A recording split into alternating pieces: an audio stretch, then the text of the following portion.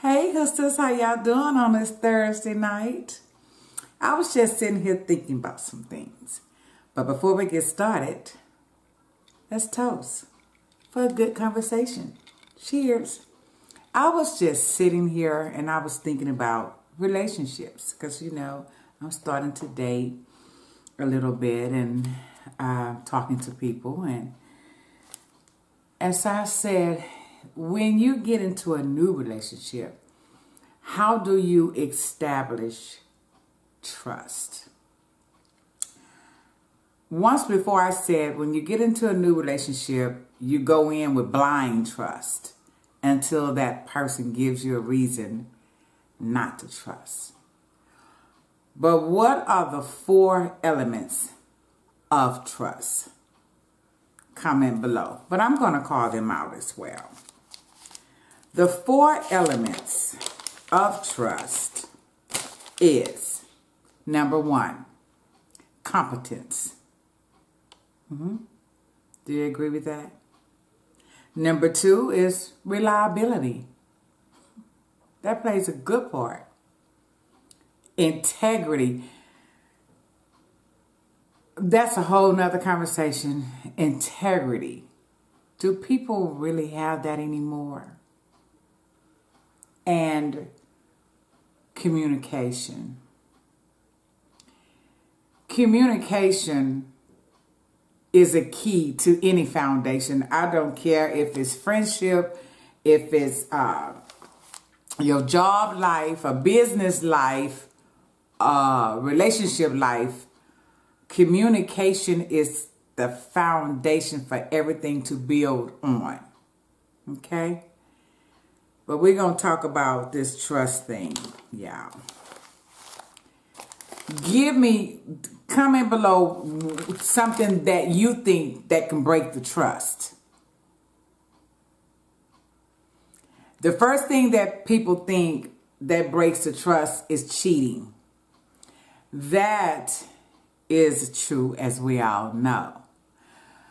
When I'm thinking about cheating, there's other levels that can mimic cheating, just not actually. I gotta sneeze, y'all. Excuse me.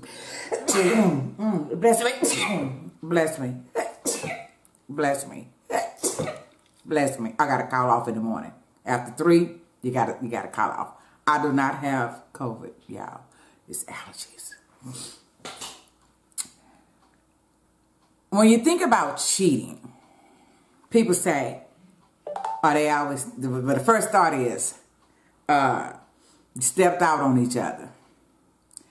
But a lot of levels of cheating is texting another woman, talking about your problems, going out to lunch with an agenda, because things happen when you do that. Online cheating on the dating sites. That's still cheating. And that's my opinion. Everybody probably won't agree with that, but I do. Because I've been on online dating in and out, and there are a lot of men that says, I'm married, I'm just looking for a friend. You can look for a friend in the grocery store, at the laundromat, at the car wash. You can't do it on a dating site, because there's some people on the dating site that want to date for purpose, not plan. So cheating. So when I thought about cheating, I have a napkin right here.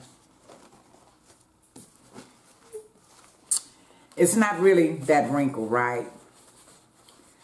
But I believe once you cheat, on whatever level you're cheating on, this is what happens with the trust.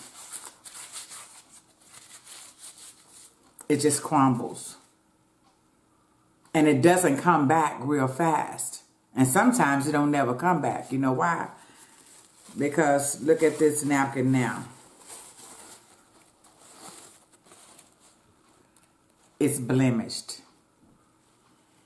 And you won't get it back straight like it was. That's trust. Once you ruin it.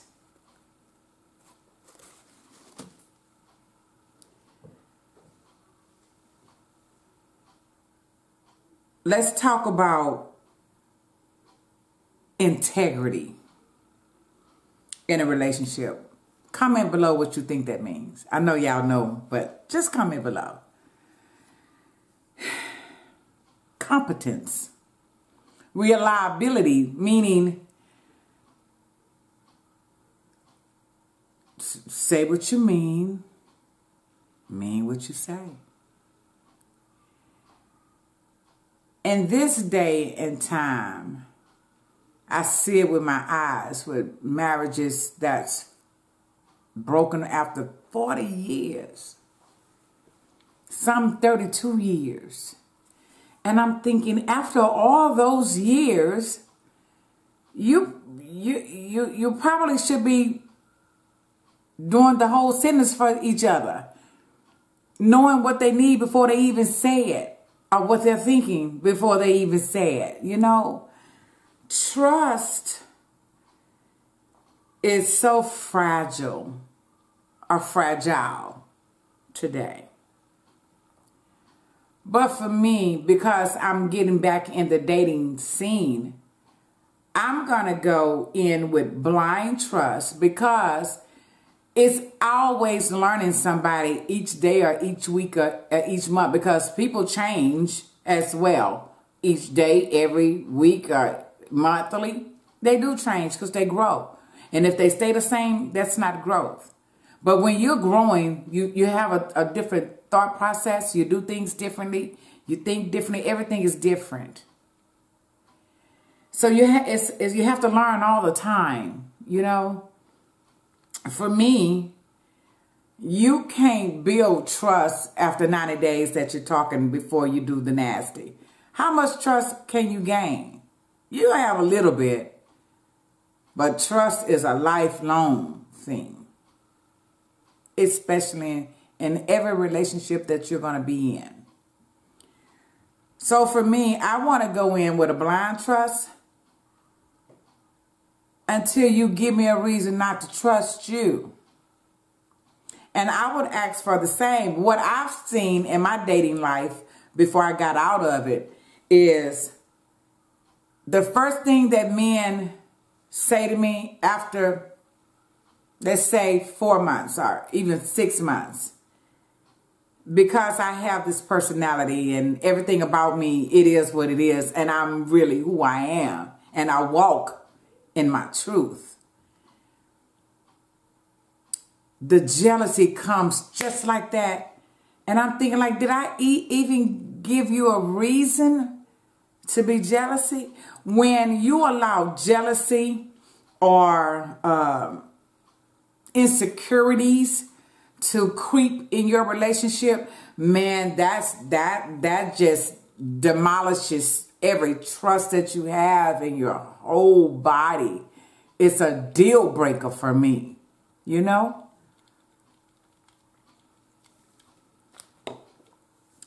Trust is so hard to get, and it's so easy to lose.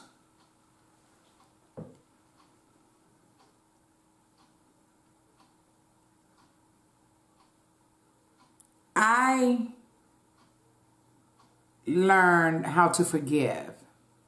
I don't ever want to lose that either. You can hurt me once. I'll forgive you. But I'm going to always have my eye on what you do. And if I have to do that, you're not for me. For me, with trust, and I want everybody to think about this, what I'm about to say. Once your partner walks out of that door, if you have to wonder where they going, what they doing, and who they doing it to, that's not a good relationship. I would rather be happy and single as I am than to do that foolishness with trust. Accountability, prove it to me. Reliability, prove it to me. Yeah. Prove it to me. And I'll say this once again. Mean what you say and say what you mean. Men and women, we can't read no one's mind. Tell me how you feel. If it's not good, then let's talk about it and let's make a decision together before you go outside of the house and do what you do and who you're doing it with. Don't do that.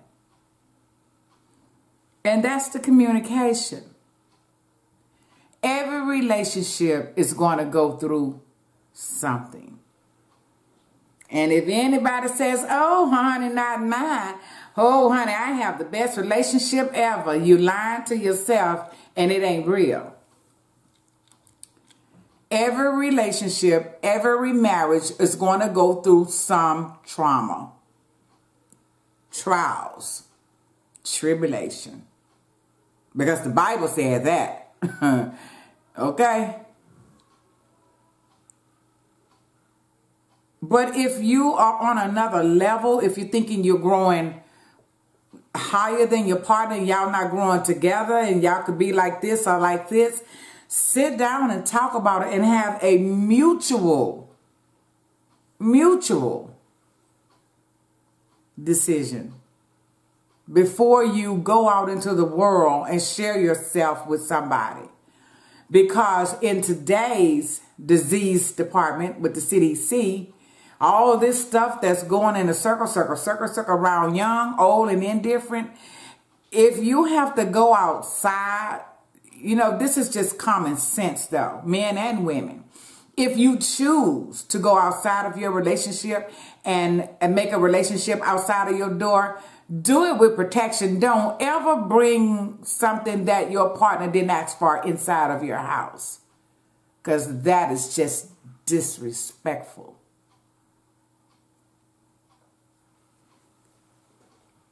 Period. I'm a communicator all day, every day.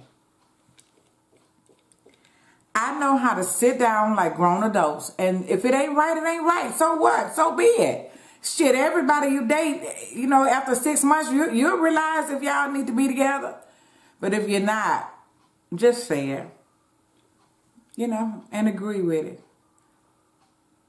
Or whatever. But don't go out and cheat.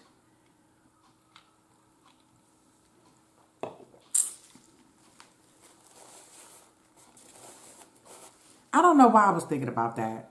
Well, yes I do, because I was thinking about in my dating life.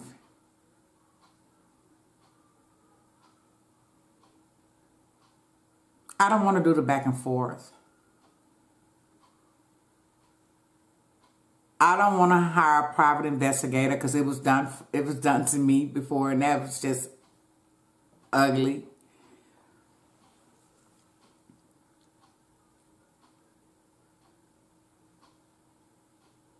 Be honest and open in a new relationship.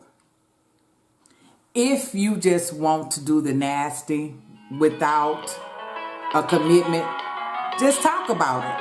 That's all you got to do. Period. That's just all you got to do.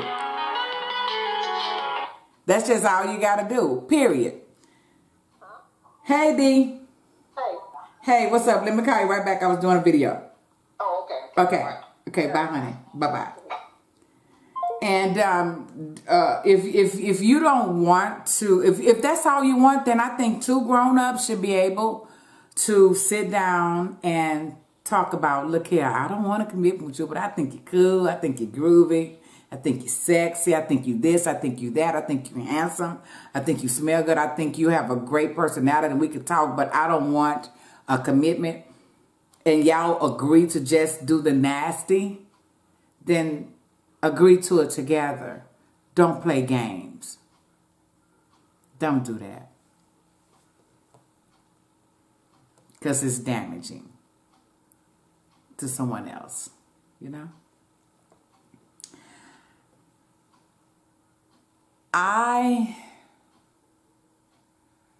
For me, that I learned about me, I love hard.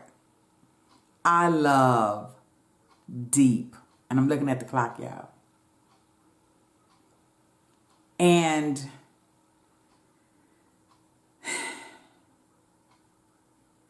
when the right person comes into my circle or my private space, and we have something together, and then when I put my guard down or my walls down and be transparent, and the love Jones spark in my soul or my spirit, I do love. For real, for real. And when that comes, my trust comes with that.